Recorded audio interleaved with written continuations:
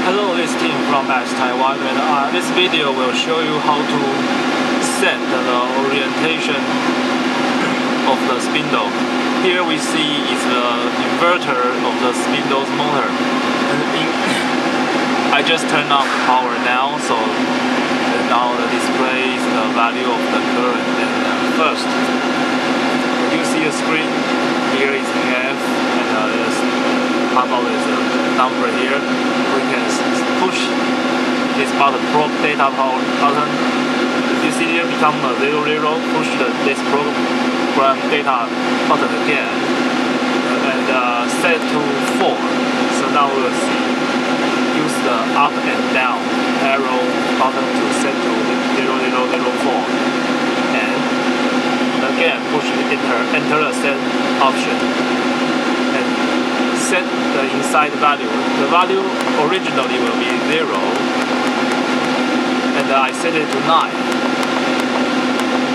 After I push to 9 and put it again, the program data again, it will be an end. Flash the side, the setting is overly up, and now I just push the mode button twice to leave the setting state. Now we back to display. Again, keep push the mode button. As you can see here is a G and a number. The number is show now what the angle is the spindle now. If I go to the 4 to push single by hand to move the spindle, the value here will be changed.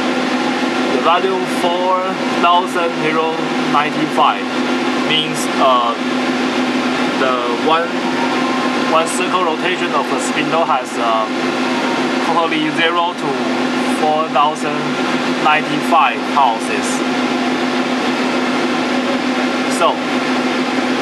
So now we can go to the 4. Sorry, I can find the Lathe, so I use the milling machine to display this setting. So when I come to the 4th, and I simply use my hand to push the spindle to the angle I want.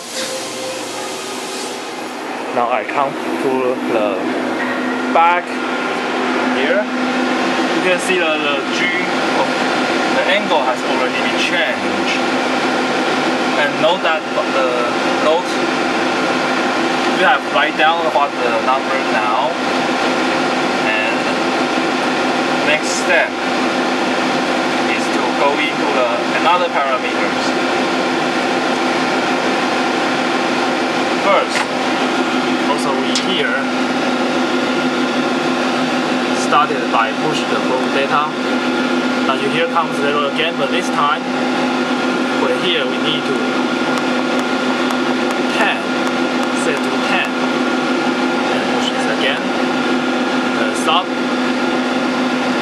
and to 19.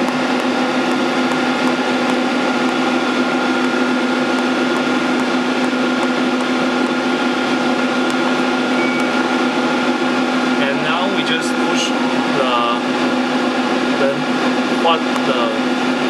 we just see here. Oh, sorry, it's 298.